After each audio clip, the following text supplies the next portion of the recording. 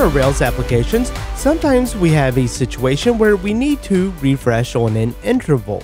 So this kind of long polling will hit your application on each interval, and there's a lot of different kinds of use cases for this.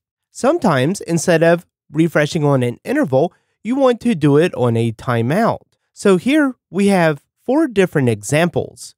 We have 2 examples where it's a interval refresh, so after a certain amount of time, it's going to refresh and fetch new content.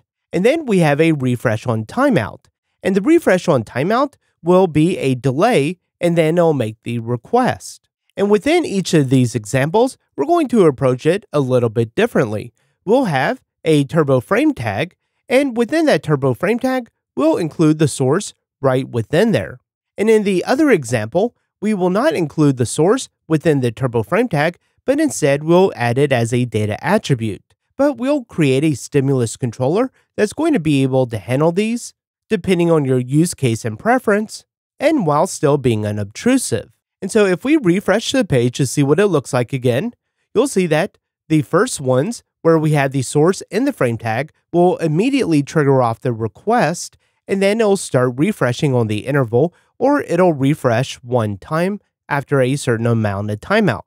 Whereas if we had the source in the stimulus controller, in these examples, we had the default text, but then once it hits the interval or the timeout, then it'll make the request. So depending on your use case, you may prefer one over the other. And in this episode, we're going to have a look at all 4 scenarios, creating just a couple of stimulus controllers and making it very configurable and unobtrusive for your application.